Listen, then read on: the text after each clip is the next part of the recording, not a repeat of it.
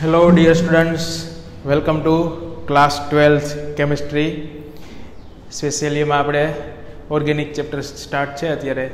એમાં એ કયું છે નાઇટ્રોજન યુક્ત કાર્બનિક સંયોજનો. એટલે એમાં આપણે એમાઇનમાં છેલ્લે આપણે જોયું હતું એમાઇનની બનાવટ. તો એમાં અલગ અલગ પ્રકારની એમાઇનની બનાવટ ગેબ્રિયલ થેલિમાઇડ અને હોફમેન જે છે એ મોસ્ટ ઇમ્પોર્ટન્ટ કહી શકાય.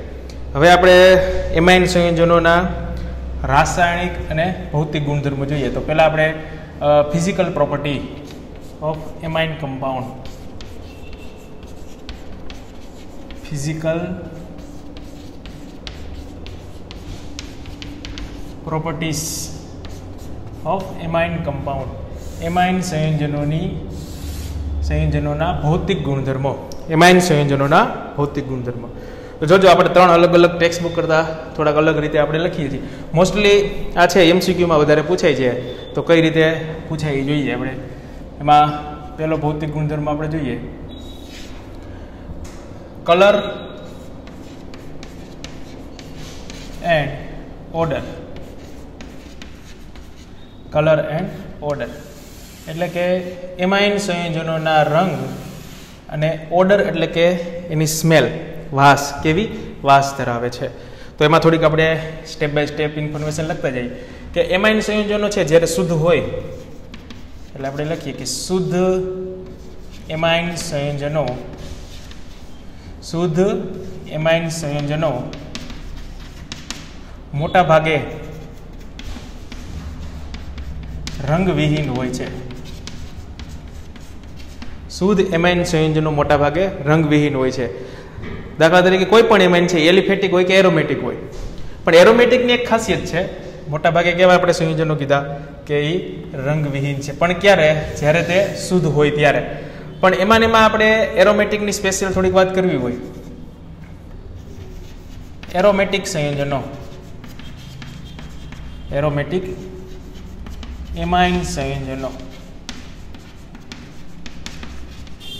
કોણ? એરોમેટિક એટલે કે એનિલિન અને તેના વિસ્થાપકો કોઈ પણ કહી શકાય. તો એરોમેટિક એમાઇન સંયોજનો છે એને જ્યારે હવામાં ખુલ્લો રાખવામાં આવે, વાતાવરણમાં હવામાં જ્યારે ખુલ્લો રાખવામાં આવે, શુદ્ધ હોય ત્યારે તો રંગવિહીન. શુદ્ધ ધારો કે એનિલિનને ટાર્ગેટ કરીએ આપણે, એરોમેટિક છે, શુદ્ધ એનિલિન છે તો એ કેવો છે? રંગવિહીન છે. એટલે કે એનિલિનનું બીકર ભર્યું હોય અને પાણીનું બીકર ભર્યું હોય તો બેયનો કલર છે એ સરખો દેખાય, આપણે જોઈ ન શકાય. પણ થોડોક સમય એમને રહેવા દો તો વાતાવરણનો જે ઓક્સિજન છે એ એનિલિન છે એની સાથે પ્રક્રિયા કરીને એ રંગવિહીનમાંથી રંગીનમાં કન્વર્ટ થશે, એટલે ડાર્ક રેડ કલરમાં એનિલિન છે એ કન્વર્ટ થશે. તો એરોમેટિક એમાઇન સંયોજનો છે એનું કેવું ઓક્સિડેશન? વાતાવરણીય ઓક્સિડેશન.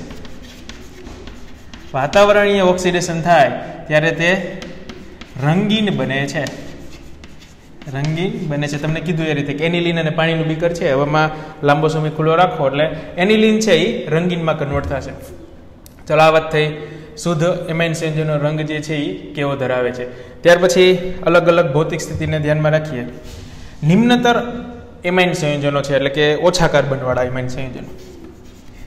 નિમ્નતર એમાઇન સંયોજનો કેવા? નિમ્નતર એમાઇન સંયોજનો સ્પેશિયલી એમાં આપણે એલિફેટિક વાળા, એલિફેટિક એટલે RNH2.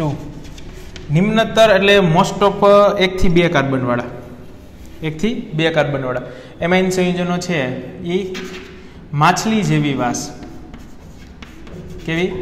માછલી જેવી વાસ ધરાવતા વાયુ છે. નિમ્નતર એમાઇન સંયોજનો છે એ સ્પેશિયલી કોણ? એલિફેટિક અને કેવા? માછલી જેવી વાસ ધરાવતા વાયુ છે. એમાં આપણે આગળ જોઈએ નિમ્નતર એમાઇનમાં એ સ્પેશિયલી હું કહું ત્યાં સુધી કે એ લગભગ 1 અને 2 કાર્બન સુધી જ મર્યાદિત છે. કયા અવસ્થામાં છે? વાયુ અવસ્થામાં. આપણે યાદ કરો આલ્કેન, આલ્કીન અને આલ્કાઇનના ભૌતિક ગુણધર્મો ભણ્યા. એમાં આપણે કીધું હતું કે આટલાથી આટલા કાર્બનવાળા છે વાયુ અવસ્થામાં, આટલાથી આટલા કાર્બન પ્રવાહી અવસ્થામાં અને આટલાથી આટલા કાર્બન ઘન અવસ્થાવાળા જે છે એ કહી શકાય. તો આમાં હજી આગળ આપણે લખવું હોય આ જ પોઈન્ટ, 2 પોઈન્ટ છે એમાં નિમ્નતર એમાઇન છે એ આમાં. પછી કીધું છે કે 3 કે વધુ કાર્બનવાળા એમાઇન, 3 કે વધુ કાર્બનવાળા એમાઇન છે એ પ્રવાહી અવસ્થામાં જોવા મળે છે. કઈ અવસ્થામાં? પ્રવાહી અવસ્થામાં. 3 કે વધુ કાર્બન.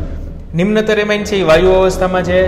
પછી એના કરતાં આપણે હજી ઉચ્ચતર એમાઇન લખવું. આ બધા વાત કરીએ છીએ જનરલી પ્રાથમિક એમાઇનની. કાંઈ એમાં કીધું ન હોય તો કયો એમાઇન હોય? પ્રાથમિક એમાઇન. ઉચ્ચતર એમાઇન સંયોજનો છે કેવા? ઉચ્ચતર એમાઇન સંયોજનો ઘન અવસ્થામાં હોય છે. એટલે મોસ્ટલી 11 કાર્બનની આસપાસવાળા જે હોય છે ઘન અવસ્થામાં. તો ઘન, પ્રવાહી અને વાયુ અવસ્થામાં કઈ રીતે ત્રણેય પ્રકારના એમાઇન છે જોવા મળે છે. તો આ શેની વાત થઈ? કલર, રંગ અને વાસ. ઓર્ડર એટલે શું થશે? વાસ. ભૌતિક ગુણધર્મમાં પહેલો ગુણધર્મ આપણે જોયો. હવે બીજા ગુણધર્મની વાત કરીએ. સોલ્યુબિલિટી. Solubility in water. પાણીમાં દ્રાવ્યતા. સોલ્યુબિલિટી એટલે શું થશે? દ્રાવ્યતા. પણ કેમાં? પાણીમાં દ્રાવ્યતાની વાત કરીએ તો પ્રાથમિક, દ્વિતીયક, તૃતીયક એમાઇન 3 એમાઇન છે આપણી પાસે. એમાઇનના વર્ગીકરણ કરીએ તો કેટલું થાય? 3. પ્રાથમિક, દ્વિતીયક અને તૃતીયક. 3 એમાઇનમાં પાણી સાથેની વાત કરો. નાઇટ્રોજન પાસે ઓછામાં ઓછો એક લોન પેર છે. તો તમે વિચારી શકો કે પાણી સાથે હાઇડ્રોજન બંધ છે એ કોણ બનાવી શકે અને કોણ ન બનાવી શકે? વિચારો. તો તમે વિચારશો એટલે તમને એમ થશે કે પ્રાથમિક અને દ્વિતીયક એમાઇન છે એ પાણી સાથે હાઇડ્રોજન બંધ બનાવી શકે, તૃતીયક એમાઇન બનાવી શકે નહીં. તમને એવું લાગે, પણ નહીં. 3 એમાઇન છે પાણી સાથે છે એ હાઇડ્રોજન બંધ બનાવી શકે. 3 એમાઇન. તો આપણે અહીંયા એક પોઈન્ટ લખવો હોય કે પ્રાથમિક, દ્વિતીયક અને તૃતીયક આ 3 જે છે કેની વાત થઈ છે આપણે? એલિફેટિક. 3 પ્રકારના એલિફેટિક એમાઇન છે. 3 પ્રકારના એલિફેટિક એમાઇન પાણી સાથે H બંધ બનાવી શકે છે. H બંધ બનાવી શકે છે. 3 એમાઇન છે એ પાણી સાથે H બંધ બનાવી શકે છે.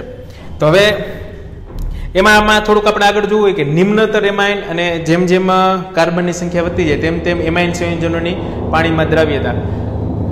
નિમ્નતર એમાઇન આની આપણે H બંધ આપણે ડ્રો કરવો હોય તો કરી જ નાખીએ. ચાલો પ્રાથમિક એમાઇન અને એની પાણી સાથેની વાત કરીએ. દાખલા તરીકે પ્રાથમિક એમાઇન એટલે શું થાય? RNH2. તો NH અને અહીંયા R. આ કયો એમાઇન થયો? પ્રાથમિક એમાઇન થયો. તો પ્રાથમિક એમાઇન છે એની પાસે કેટલા હાઇડ્રોજન હોય? 2 હાઇડ્રોજન. તો 2 પાણીના અણુ સાથે છે એ જોડાઈ શકે છે. આંતરઅણુય H બંધથી લખવું હોય કેટલા પાણીના અણુ? 2 પાણીના અણુ છે એની સાથે જોડાઈ શકે છે. એ જ રીતે અહીંયા 2 પાણીના અણુ સાથે જોડાઈ શકે છે. પ્રાથમિક એમાઇન અને પાણીના અણુ વચ્ચે H બંધ. તો એ જ રીતે અહીંયા પણ ક્યાંક કોક વોટર સાથે જોડાયેલો હોય. હજી અહીંયા બીજો પ્રાથમિક એમાઇન આપણે લખીએ.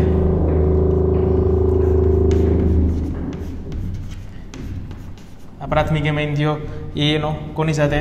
પાણી સાથેનો H બંધ. એ પાછો આ રીતે. એ જ રીતે અહીંયા છે એ પણ પાણી સાથેનો H બંધ. હવે આ બે જે છે એની પાસે વચ્ચે પાછો એક કોણ હોઈ શકે? એમાઇન છે. પ્રાથમિક એમાઇન આપણે દર્શાવવું હોય તો દર્શાવી શકાય. કયો એમાઇન થયો? આ પ્રાથમિક એમાઇન. અહીંયા પણ પાછો એક પ્રાથમિક એમાઇન જોઈ શકાય છે. ચલો આ રીતે. તો આ અહીંયા આપણે વાત કરી સળંગ આપણે બંધ દર્શાવવો હોય તો અહીંયા આપણે જોઈ શકાય કે એક પ્રાથમિક એમાઇન છે કેટલા પાણી સાથે જોડાઈ શકે? 2 પાણી. એક પ્રાથમિક એમાઇન 2 પાણી સાથે જોડાઈ શકે છે. તો અહીંયા આપણે બંધ લખવો હોય. આ લખ્યું છે શેની માહિતી? પ્રાથમિક એમાઇન અને પાણીના અણુ વચ્ચે આંતર આણ્વીય H બંધ. આંતર આણ્વીય H બંધ. આ H બંધ એટલે કે આંતર આણ્વીય H બંધ. પ્રાથમિક એમાઇન અને પાણીના અણુ વચ્ચે. હવે દ્વિતીયક એમાઇનની વાત કરીએ. દ્વિતીયક એમાઇનમાં શું આવશે? અહીંયા હાઇડ્રોજન હશે નહીં. દ્વિતીયક એમાઇન એટલે બંને બાજુ R અને R. ચલો તો એ કેટલા પાણીના અણુ સાથે જોડાઈ શકે? 1 પાણીના અણુ સાથે જોડાઈ શકશે. આ રીતે. પાછો દ્વિતીયક એમાઇનનો બીજો અણુ દર્શાવીએ. NH R. એ કોની સાથે? પાછો પાણીના અણુ સાથે. આ રીતે. તો અહીંયા આપણે વાત કરીએ તો શું લખ્યું છે આપણે દ્વિતીયક એમાઇન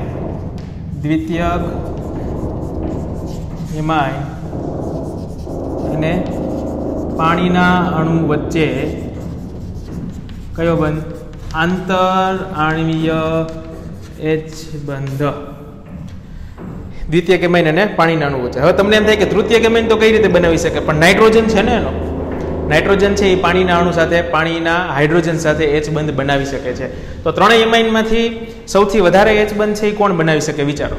3 એમાઇન છે, આનો સ્ક્રીનશોટ છે એ તમે લઈ લેજો વિડીયો પોઝ કરીને. 3 એમાઇનમાંથી સૌથી વધારે H બંધ છે એ કોણ બનાવી શકે? પ્રાથમિક એમાઇન. પ્રાથમિક એમાઇન વધારે બંધ બનાવી શકે તો સ્વાભાવિક છે પાણીમાં દ્રાવ્યતા કોની વધારે હોય? પ્રાથમિક એમાઇનની દ્રાવ્યતા વધારે. પાણીમાં દ્રાવ્યતાની વાત કરીએ છીએ આપણે અત્યારે.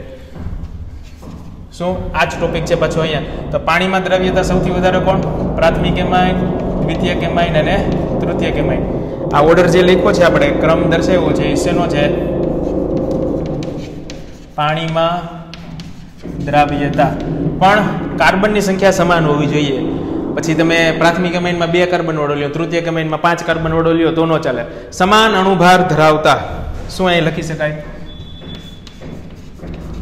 સમાન અણુભાર ધરાવતા પ્રાથમિક દ્વિતીયક તૃતીયક એમાઇન છે એમાં પાણીમાં દ્રાવ્યતાનો ક્રમ છે આ રીતે હોય. સૌથી વધારે દ્રાવ્ય કોણ થશે? પ્રાથમિક એમાઇન. હવે એમાં આપણે આગળ જોઈએ. આ આપણે શેની વાત કરી? પ્રાથમિક દ્વિતીયક તૃતીયક એમાઇનમાં કઈ રીતે દ્રાવ્યતા થાય. તો આ પહેલો પોઈન્ટ. બીજો પોઈન્ટ જોઈએ. પ્રાથમિક એમાઇન જ ની વાત કરીએ એમાં કઈ રીતે દ્રાવ્યતા? પ્રાથમિક એમાઇનમાં પ્રાથમિક એલિફેટિક એમાઇનમાં કાર્બનની સંખ્યા વધે તો દ્રાવ્યતામાં શું થાય વિચારો. તો દ્રાવ્યતામાં શું થશે? કઈ રીતે? દાખલા તરીકે એક્ઝામ્પલ લઈએ. CH3 NH2 પ્રાથમિક એમાઇન છે. CH3 CH2 NH2 આ પણ પ્રાથમિક એમાઇન છે. કાર્બનની સંખ્યા ક્રમશઃ વધતી જાય છે. CH3 CH2 CH2 NH2 methane amine, ethane amine, propane amine ક્રમશઃ કાર્બનની સંખ્યા વધતી જાય. તો તમે વિચારો છો આમાં અણુભાર શું થશે? અણુભાર છે આના કરતા આનો વધારે, આના કરતા આનો અણુભાર વધે છે, સ્વાભાવિક છે. દ્રાવ્યતા છે એ શું થશે? ઘટશે. તો સૌથી વધારે દ્રાવ્ય કોણ કહેવાય? પ્રાથમિક એમાઇન. સોરી આપણે મિથેન એમાઇન. પછી દ્રાવ્યતા છે એનો મતલબ કે કાર્બનની સંખ્યા જેમ જેમ વધતી જાય તેમ તેમ દ્રાવ્યતા શું થશે? ઘટે.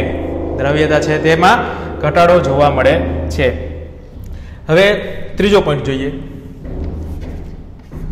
જેમાં દ્રાવ્યતામાં 3 પોઈન્ટ છે. પ્રાથમિક દ્વિતીયક તૃતીયક એમાઇનમાં સૌથી વધારે દ્રાવ્ય કોણ?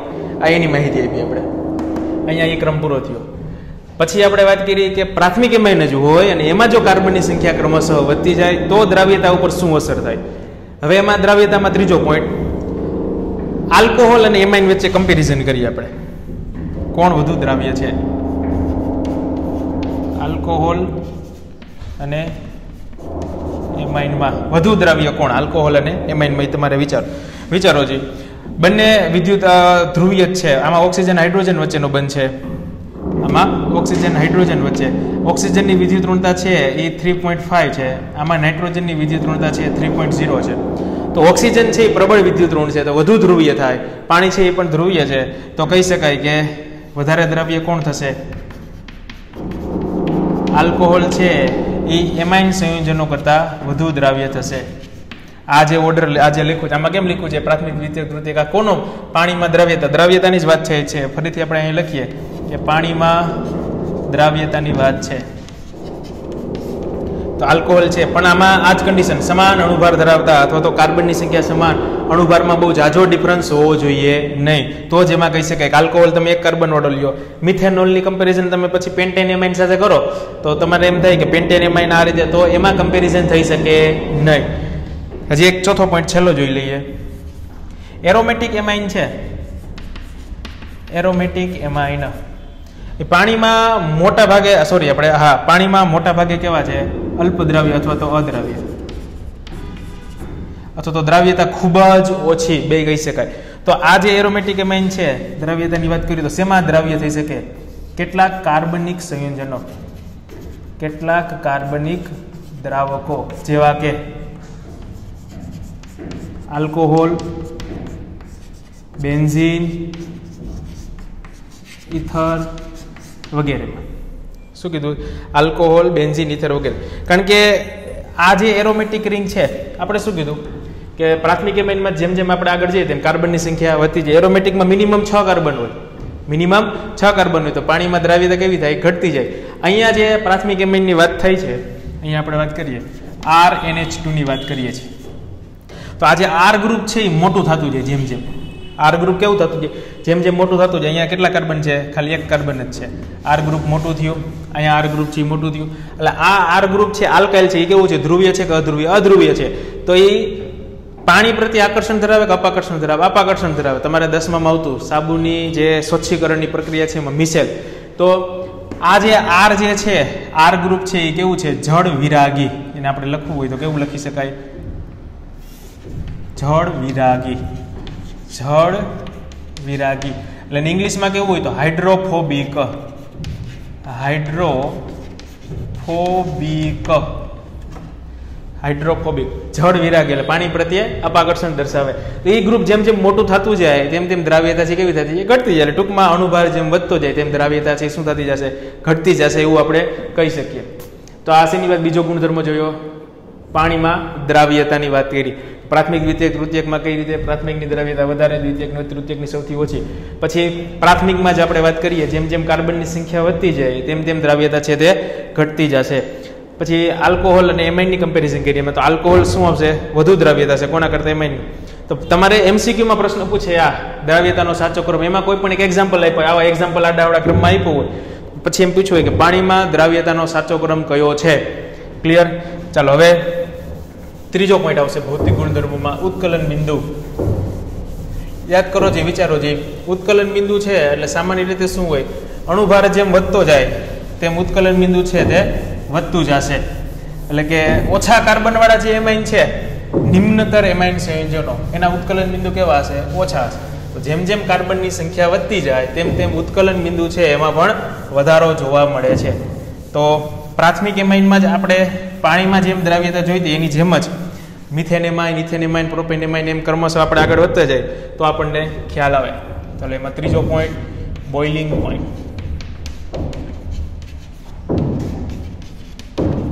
ઉત્કલન બિંદુ. ઉત્કલન બિંદુમાં તમને કીધું એમ કે કઈ રીતે વિચારવાનું છે કે પ્રાથમિક આપણે આલ્કાઇલ એમાઇનની જ વાત કરીએ ખાલી, જેમાં પ્રાથમિક આલ્કાઇલ એમાઇન ક્રમશઃ જોતા જઈએ. પહેલો પોઈન્ટ, પ્રાથમિક આલ્કાઇલ એમાઇનમાં શું? પ્રાથમિક આલ્કાઇલ એમાઇનમાં જેમ જેમ કાર્બનની સંખ્યા વધતી જશે, કાર્બનની સંખ્યા વધે તેમ ઉત્કલન બિંદુ છે એ વધશે. ઉત્કલન બિંદુ છે એ વધે છે. કઈ રીતે? કારણ કે જેમ જેમ કાર્બનની સંખ્યા વધે, જેમ જેમ કાર્બનની સંખ્યા વધે છે તેમ આપણે કહી શકીએ કે અણુભાર છે એ પણ શું થાય? વધે. અણુભાર વધે તો સ્વાભાવિક છે ઉત્કલન બિંદુ શું થાય? વધે. ધોરણ 11 યાદ કરો. આને આપણે એક્ઝામ્પલમાં લખવું હોય તો આવી રીતે લખી શકાય. સેમ ઉની જેમ લખ્યું તેમ જ CH3NH2, CH3 CH2 NH2, CH3 CH2 CH2 NH2. અહીંયા તમે જો 1 કાર્બન, અહીંયા 2 કાર્બન, અહીંયા 3. સ્વાભાવિક છે કાર્બનની સંખ્યા વધે છે તો ક્રમશઃ અણુભાર પણ વધતો જશે. તો ઉત્કલન બિંદુમાં શું થાય? આના કરતાં આને વધારે તાપમાન આપવું પડે, આના કરતાં આને વધારે આપવું પડે. ક્રમશઃ ઉત્કલન બિંદુ છે એ શું થશે? વધશે. તો કાર્બનની સંખ્યા જેમ જેમ વધતી જાય તેમ તેમ ઉત્કલન બિંદુમાં શું થાય? વધારો થતો જશે. ચાલો પછી બીજો અગત્યનો point, very most important point. કાર્બનની સંખ્યા અલગ અલગ હતી તો ઉત્કલન બિંદુ છે એ આપણને અલગ અલગ જોવા મળે, કારણ કે અણુભાર છે એ અલગ અલગ થાય.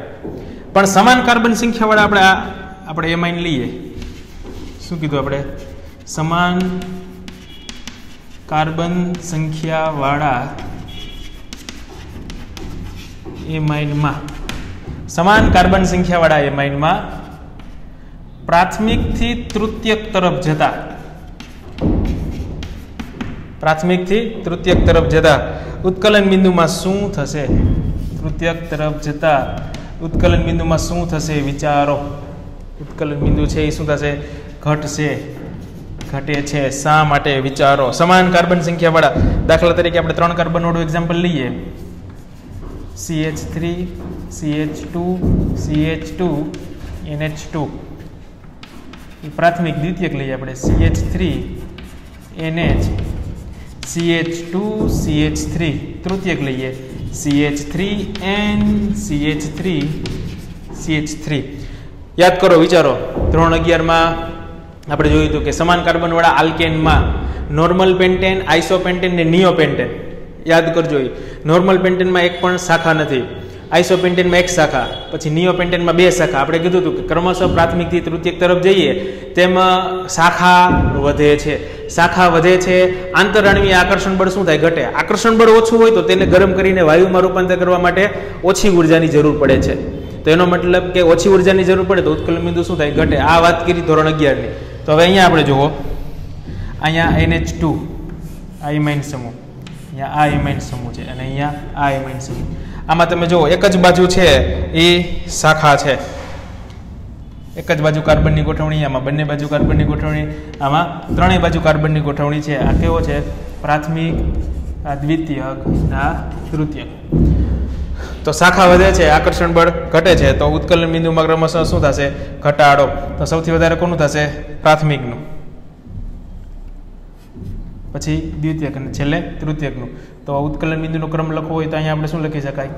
પ્રાથમિક ગ્રેટર ધેન દ્વિતીયક ગ્રેટર ધેન તૃતીયક. પ્રાથમિક, દ્વિતીયક અને તૃતીયક. MCQ માં પૂછાય ખાસ. હજી બીજી રીતે આપણે આમાં લખવું હોય કે આમાં ધારો કે કઈ રીતે બંધ હોય. આ ત્રણેયમાં તમે જો કાર્બનની સંખ્યા 3 3 3 3 કાર્બન છે. અહીંયા લખીએ આપણે કાર્બન કેટલા છે? 3. હાઇડ્રોજન ગણીએ 3 ને 5 6 7 8 9 હાઇડ્રોજન અને 1 નાઇટ્રોજન. ત્રણેય તમે બંધારણ જોશો તો એમાં સેમ વસ્તુ જ જોવા મળશે, C3H9N. તો એનો મતલબ કે કાર્બનની સંખ્યા સમાન, અણુભાર બધાનો કેવો થશે? સમાન. અહીંયા આપણે કીધું અણુભાર અલગ અલગ છે તો ઉત્કલન બિંદુ અલગ થશે, પણ અહીંયા ત્રણેયમાં કાર્બનની સંખ્યા સમાન છે, અણુભાર પણ કેવો થશે? સમાન થશે. તો તેમાં ઉત્કલન બિંદુમાં વેરિએશન કઈ રીતે આવે એમાં ને એમાં હજી થોડુંક આપણે ડિટેલમાં જોવું હોય કે પ્રાથમિક એમાઇન છે એમાં ઉત્કલન બિંદુ શું કામ વધારે? આ પ્રોપેનેમાઇન છે 3 કાર્બન, એની બોટલ ધારો કે ભરી છે પ્રોપેનેમાઇન. તેમાં પ્રોપેનેમાઇનના તો અસંખ્ય અણુઓ હશે ને, કે એક જ અણુ હોય? એક અણુ ન હોય, અસંખ્ય અણુઓ. પાણીનું આપણે ગ્લાસ ભર્યો છે તો H2O ના અસંખ્ય અણુઓ એમાં હોય.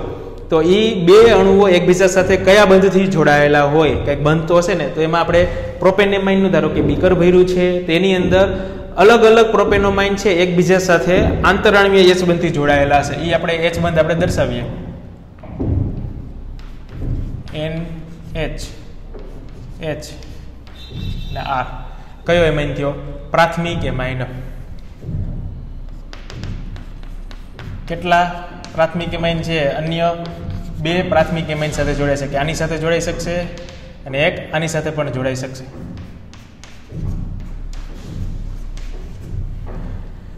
આ પ્રાથમિક એમાઇન જે છે નાઇટ્રોજન 2 હાઇડ્રોજન સાથે જોડાયેલો છે. અન્ય કેટલા? 2 પ્રાથમિક એમાઇન. એ જ રીતે પાછું આ છે એ પાછા બીજા 2 સાથે જોડાયેલો હશે.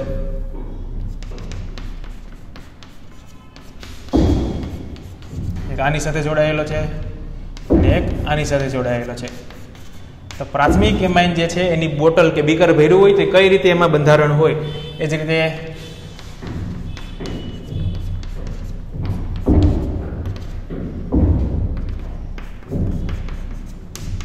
આ પાછા બીજા 2 પ્રાથમિક એમાઇન સાથે જોડાયેલો છે. એ જ રીતે પાછું આ. તો ક્રમશઃ બંધ છે આ રીતે જોવા મળશે.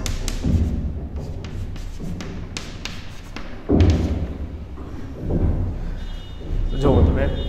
તો અહીંયા આપણે લખવું હોય તો શેની માહિતી આપણે શું લખ્યું છે? આ બંધ જે દર્શાવ્યા છે શું? પ્રાથમિક એમાઇન અને બીજું કોઈ નથી. આની પહેલાનું જે આપણે અહીં લખ્યું હતું શું લખ્યું હતું? એમાઇન અને પાણી વચ્ચેના આંતરાણવીય H બંધ. અહીંયા શું છે? પ્રાથમિક એમાઇન છે તો પ્રાથમિક એમાઇનના અણુઓ વચ્ચે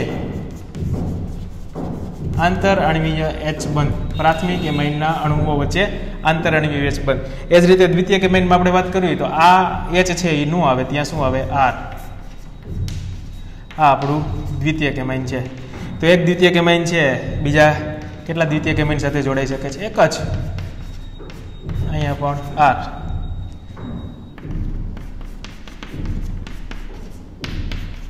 આર. તો દ્વિતીયક એમાઇન છે એમાં તમે જોઈ શકો છો આંતરાણુ H બંધ છે કેવા છે? ઓછા છે. આ પ્રાથમિક એમાઇન છે. આ દ્વિતીયક. તૃતીયક એમાઇનના અણુઓ વચ્ચે આંતરાણુ H બંધ બની શકે નહીં. પાણી સાથે બનાવતો હતો પણ તૃતીયક એમાઇન અને તૃતીયક એમાઇન આમાં શું છે? પ્રાથમિક એમાઇન અને પ્રાથમિક એમાઇનના અણુઓ વચ્ચે H બંધ. આ છે એ શું છે? દ્વિતીયક એમાઇનના અણુઓ વચ્ચે આંતર આણ્વીય H બંધ. તૃતીયક એમાઇનમાં આવા આંતરાણ્વીય H બંધ બની શકે નહીં. તો સ્વાભાવિક છે પ્રબળ વધારે આંતરાણ્વીય H બંધ આમાં છે તો એને આપણે ગરમ કરીને બાષ્પમાં કન્વર્ટ કરવા માટે વધુ ઉર્જાની જરૂર પડે. આનું ઉત્કલન બિંદુ વધારે, આનું ઉત્કલન બિંદુ ઓછું, તૃતીયકનું એના કરતાં પણ ઓછું જોવા મળે છે. તો ઉત્કલન બિંદુમાં પહેલું આપણે શું જોયું? પ્રાથમિક એમાઇનમાં જ આપણે ક્રમશઃ કાર્બનની સંખ્યા વધતી જાય. Methane amine, ethane amine, propane amine, butane amine, pentane amine એમ ક્રમશઃ આપણે આમ જતા જઈએ. કાર્બનની સંખ્યા વધતી જશે, અણુભાર પણ શું થશે? વધતો જશે. અણુભાર વધતો જાય, ઉત્કલન બિંદુ શું થશે? વધતું જશે. ચાલો એ અલગ અલગ કાર્બન સંખ્યા વાળાની વાત થઈ. સમાન કાર્બન સંખ્યા હોય તો એમાં પ્રાથમિકથી તૃતીયક તરફ જઈએ તો ઉત્કલન બિંદુમાં શું થાય? સૌથી વધારે ઉત્કલન બિંદુ કોનું થાય? પ્રાથમિકનું. પ્રાથમિક ગ્રેટર ધેન દ્વિતીયક ગ્રેટર ધેન તૃતીયક. આ રીતે ઉત્કલન બિંદુમાં જોવા મળશે. ચાલો ત્યાર પછી હવે એમાઇન છે ઉત્કલન બિંદુમાં આલ્કોહોલ, આલ્કેન અને એમાઇનની ત્રીજો એક લાસ્ટ પોઈન્ટ જોઈ લઈએ. જે બ્લુ જે છે એ 3 પોઈન્ટની વાત કરીએ. પહેલા આ વાત કરી, પછી આ એક છેલ્લો પોઈન્ટ આલ્કેન. એમાં કમ્પેરિઝન કરવાની છે તમારે. અહીં આપણે લખીએ ઉત્કલન બિંદુ કોનું વધારે થાય? આલ્કેન,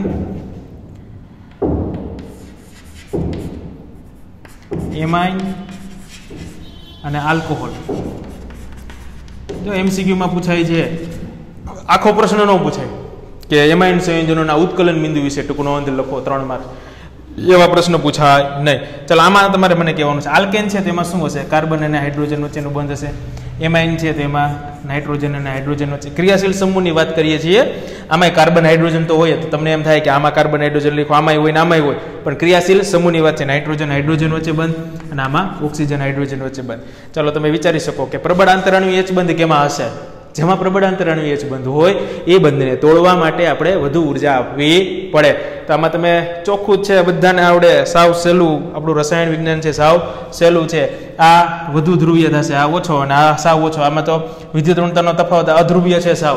તો આમાં આંતરાણ્વીય H બંધ જ ન હોય. આલ્કેનમાં આંતરાણ્વીય H બંધ જો યાદ કરો ધોરણ 11 હાઇડ્રોકાર્બન.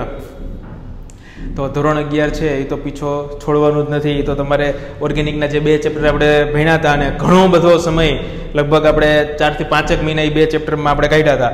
તો એનો ફાયદો હવે અહીંયા આપણને મળે જો વ્યવસ્થિત કર્યા હોય તો. તો આલ્કેન છે એના કરતાં કેનું ઉત્કલન બિંદુ વધારે? એમાઇનનું. અને એના કરતાં આલ્કોહોલનું. પણ કન્ડિશન શું હોય કે અણુભાર છે એ મોટા ભાગે સમાન હોવો જોઈએ. અણુભારમાં ઝાઝો તફાવત હોવો જોઈએ. થોડો ઘણો તફાવત હોય તો ચાલે. અણુભાર જે આલ્કેનનું કોઈ પણ એક ઉદાહરણ લ્યો, ધારો કે તમે બ્યુટેન લીધું, આનું ધારો કે પ્રોપેન એમાઇન, આનું ધારો કે પ્રોપેનોલ, તો એની કમ્પેરિઝન કરવાની છે. ક્લિયર? તો ઉત્કલન બિંદુમાં આ રીતે ક્રમ જોવા મળશે. તો આપણે ભૌતિક ગુણધર્મમાં 3 પોઈન્ટ જોયા. એમાં પહેલો પોઈન્ટ શું જોયો? ઓર્ડર એન્ડ કલર, એટલે રંગ અને વાસ કેવી ધરાવે છે. બીજા પોઈન્ટમાં આપણે દ્રાવ્યતાની વાત કરી. અને ત્રીજો ભૌતિક ગુણધર્મ આપણે જોઈએ શું? ઉત્કલન બિંદુ. ક્લિયર? ચાલો વ્યવસ્થિત આનો સ્ક્રીનશોટ લઈ લેજો. ટેક્સ્ટબુક કરતાં થોડીક આપણે એક્સ્ટ્રા માહિતી છે સરસ મજાની, અને થોડું ઘણું છે એ ટેક્સ્ટબુકમાંથી જોતા જાજો, વર્ડ ટુ વર્ડ કઈ રીતે ટેક્સ્ટબુકમાં આપેલું છે. ક્લિયર? ચાલો હેવ એ ગુડ ડે. તમારો દિવસ શુભ રહે, સરસ રહે.